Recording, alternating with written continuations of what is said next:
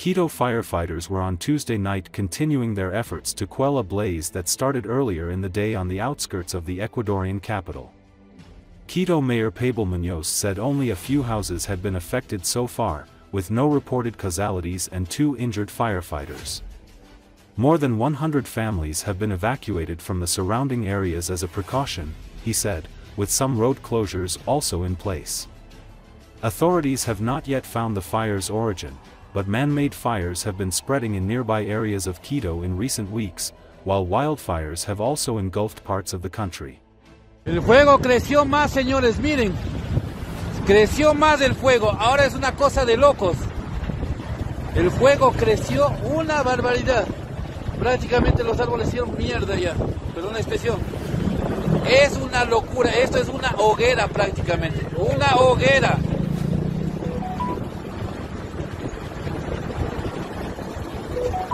¡Qué locura! Ya estos cipreses que están aquí ya van a marchar ya. El fuego van a llegar a estos de aquí ya. Ya nada falta que llegue aquí ya.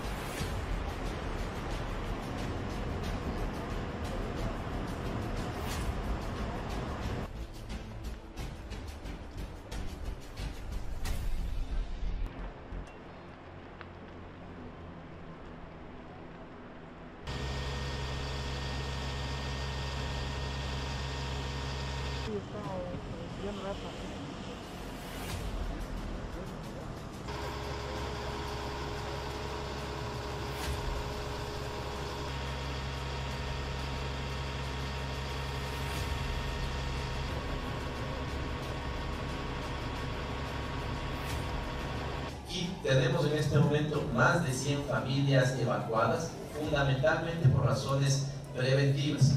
Ya hemos tenido la contaminación del fuego en pocas viviendas ventajosamente, pero ha habido. No tenemos la contaminación oficial en este momento, debo decirles que sí son pocas. No tenemos ningún reporte de persona que haya fallecido.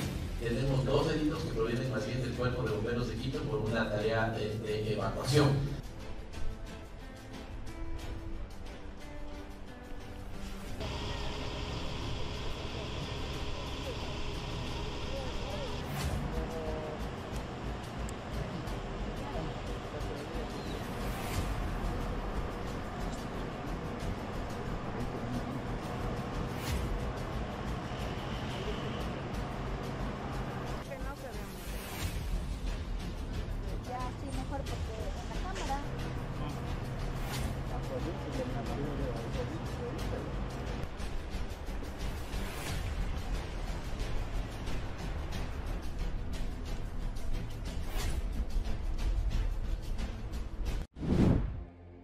Hurricane John struck Mexico's southern Pacific coast Monday night with fierce winds and heavy rainfall after strengthening from a tropical storm to major hurricane in a matter of hours.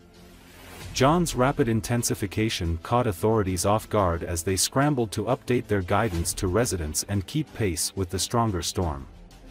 The U.S. National Hurricane Center said John had rapidly strengthened into a Category 3 hurricane and had maximum sustained winds of 120 miles per hour at landfall.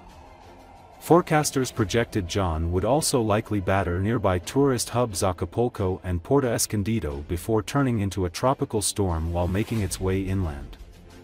The unexpected surge in strength caught scientists, authorities and residents of the area by surprise, something AccuWeather senior meteorologist Matt Benz attributed to warmer oceans, which add fuel to the hurricanes. As a result, surprise surges in hurricane strength have become increasingly common, Benz said. Things were tense in Oaxaca's coastal cities on Monday shortly after the announcement as residents and businesses were bracing themselves. After authorities met Monday afternoon to plan their response, the governments of Guerrero and Oaxaca states announced they would suspend classes in a number of coastal zones on Tuesday. Oaxaca's governor said the state government had evacuated 3,000 people and set up 80 shelters. It also said it sent out 1,000 military and state personnel to address the emergency. Benz expressed concern that the storm could slow once it hits land, leaving the storm hovering over the coastal zone, which could cause even greater damage.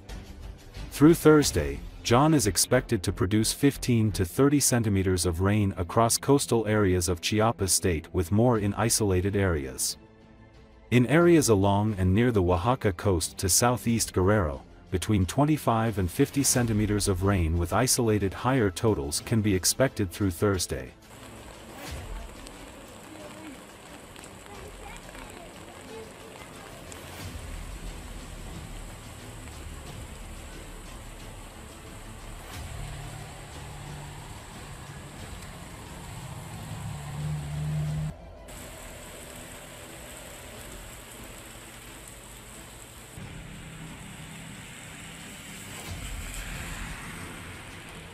That rapid intensification has occurred more frequently in modern times as opposed to back in historical record.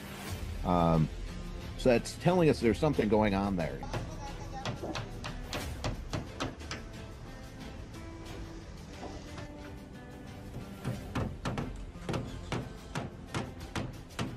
Pues ahorita estamos protegiendo los cristales del negocio para que cuando llegue el agua, el viento fuerte, que no se rompen los cristales.